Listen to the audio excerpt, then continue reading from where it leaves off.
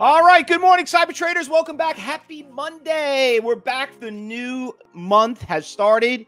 November is here, and we're 1 day away finally getting over with this whole election thing. So I personally think it's going to be a exciting, not the 4th, okay? Because from what they're making it sound like, the election might not be resolved probably another couple of days, maybe even longer with all these mail-in ballots. So that's going to make this market so volatile. You're going to see one industry moving and the other industry moving and whatever. Or if it's a blowout, then obviously we'll find out. So looking forward to it. We'll talk a little bit more about it tomorrow. But I want to get straight to what's going on today. I don't know what's going on with all these damn electric company stocks. I mean, we're looking at NEO. NEO had some really good news. What was the news on it? NEO shares traded higher after the company announced it had delivered 5,000 vehicles in October 2020, which should represent an increase of 100% from year to year. Wow, that's a lot of cars. You know what's amazing? I didn't even know there was that many cars. I mean, I knew about the NEO, which it's that Chinese copycat of Tesla. But there's so many of them out there. There's a few of them that are moving. I mean, we have them all in there. We've been talking about them for a while. Let me just bring some of them up. Which one do we have? We had LI. Okay, hold on. LI. This stock is a new public. They're all going public, by the way. LI. XPEV is another one. You could see they're like all IPOs. They had something to do with it. What else was there? Workhorse. WHKHS. It's another one. You can see they're up. Big Solo. Another one. And FSR is actually the new one that just came out. That was the new that new IPO that just came public. That one's doing pretty decent. The only one that hasn't really been moved is Nikola. He killed it on Nikola. That was a fun stock. I'm gonna need to go back and talk about that one. But there's just so many of them out there. I mean, like, that's obviously, you saw the Hummer commercial came out. GE's getting into it. A lot of them are getting into it. So we'll see what ends up happening.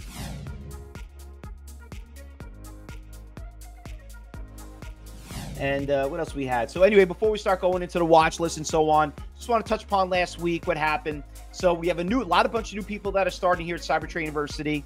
Hold on, let me share my screen a little bit bigger so people on YouTube and Facebook Live could see. We had a lot of people that started that are starting today. So listen, just regarding everybody that's new here at Cyber Trading University, that is in the Cyber Group room. And if you're on YouTube, you want to get in, just click on the bottom and like us. We'll get you in. But all you have to do is look, listen, and learn. And I will repeat this, and then you're going to hear from the instructors in the room.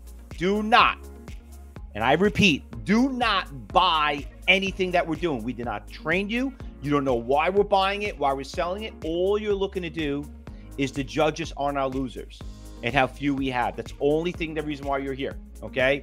And you want to see how everyone interacts with each other, and we don't tell them what to do. They already know what to do, and hopefully you're going to be that lucky one that's going to be like, you know what, I could do this too. All right, so regarding about last week, there was a couple of stocks that we traded. The market was so damn volatile last week. Where are we at right now? I mean, are we up or down? I think we're up a little bit now. But the market was just like, we had some crazy volatility. And all it had to do about the coronavirus. You knew they were not going to get this budget resolved. I mean, come on, it sounded great. But come on, 3 weeks before the election, a month before the election, it's not happening. But they will come up probably within the next week or so. So the market's up really nice. We're up 45% today, points up on the Dow. So that looks pretty good. As long as, I told you this earlier, as long as we stay above 26,000, that is a major support level. You do not want to break past that.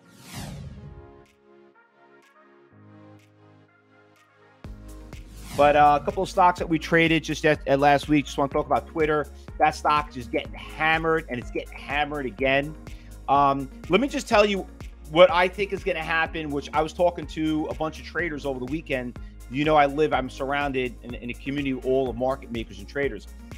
If Trump gets elected, Twitter, Facebook, Google, all these stocks might get crushed because after what happened with all the, being on Congress and what happened with censoring, they're going to want to get rid of that 250 rule. And believe me, they're going for the kill so I would be really cautious that if some of you own this as a swing trade, you can see Twitter's obviously, I think Twitter's the most hated company in the Republican Party, actually. So it's been a great short for us, you know. But if he does win, let me tell you, be careful of these stocks because they're gonna go after them really, really hard, and it's gonna really kind of more or less hurt them, you know, regarding about litigation or something like that. And you know what? It's not even that. I think what's going to happen is, I think Google's might get hurt too a little bit, or maybe even a lot. You know, if you ever do a search, and forget about the politics part of it, but you ever notice like anybody can write anything bad about anybody, and it always shows up on the top. You know, like, but anything that's good doesn't even show up about. You know, listen, they're extortionists out there that will just write bad about anybody, even about us. CTU, they'll do it. Just it could be competitors, could be whatever, just jealous people. I've been extorted so many times by companies. But they're gonna get rid of that. They're gonna go after that because, you know, it's not about freedom of speech. They're going to go after these companies, and I think that's really part of it. And not only it's Republicans, Democrats too. They also feel the same thing because they're all being harassed. So I think these stocks are going to have some big issues depending after this election. But let me tell you, this rally or crash could go on for a couple of days. So let's see what happens for tomorrow. But Twitter though, obviously really getting pretty hammered, pretty big. TCDA.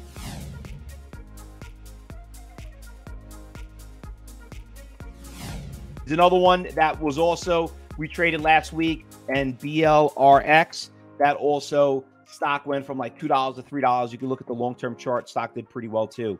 I'm going to probably throw this back on my watch list because this one looks pretty not bad. BLRX. Another huge winner of last week for some of you that were not here was Pinterest. Pinterest, we killed it last week. A lot of us own it right around $35. Stock ran almost to 70. I'm a little disappointed because I thought the stock was going to break out, but once it broke that major support level, the gap fill, I kind of got out. I got out right around 63.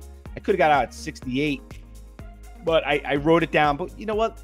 Great traders never buy at the bottom, sell at the top. We always buy in between. Still a fan of Pinterest, but I just telling everybody I sold it. I got out of it.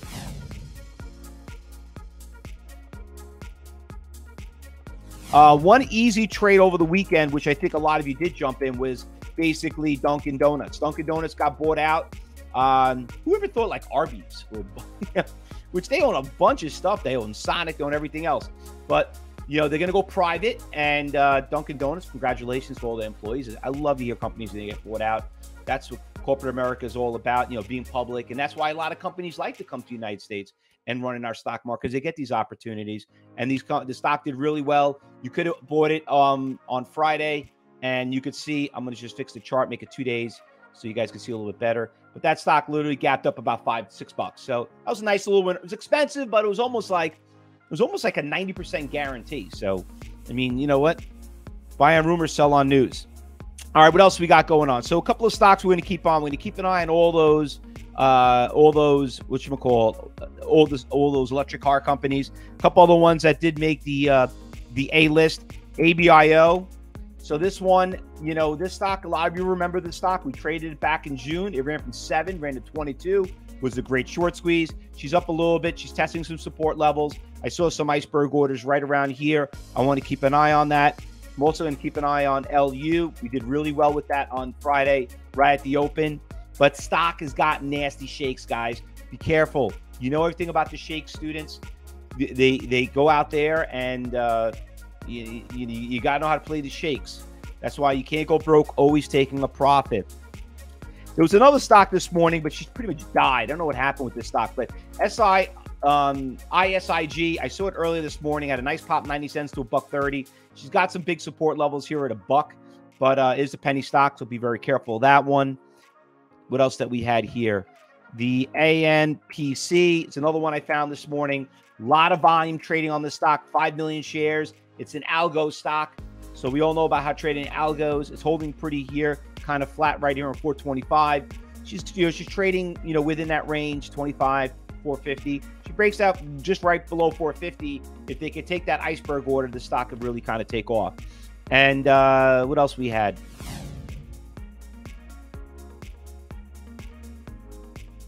I think did we bring up the BDVT? That was another one, right? So that one also, I think it's a buyout too from the way it looks like it, but it's not really going anywhere. But listen, it's Monday, and let me tell you something. It's the day before an election. I'm telling you, a lot of people not going to do anything crazy.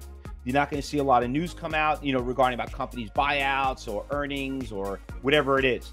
But keep an eye on the industries. We've been talking about for 2 months now, and you can go back and go on YouTube and you can look at the classes, the industries to look out for. So it could be a very fun, volatile market. But just remember, all you cyber traders out there, okay? Word of wisdom.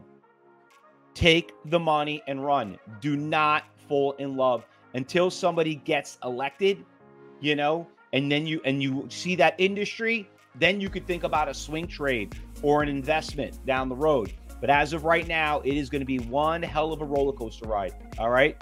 So I don't know where the hell we're going regarding about with this, but let's not get too crazy. And it is Monday. We all know about Mondays. There's not a lot of action going on. All right. So let's also be careful of that. So yeah. So listen, cash is king, and that's what you got to focus on. All right, guys. So you got the watch list. Be careful. Be safe. And for everybody here, we'll be back here at 2:30, and we'll see how we trade the afternoon. We'll see how things work out. But I expect it's going to be pretty exciting. A lot of fireworks going on this week. All right, guys. Good luck today. Happy trading. Be safe.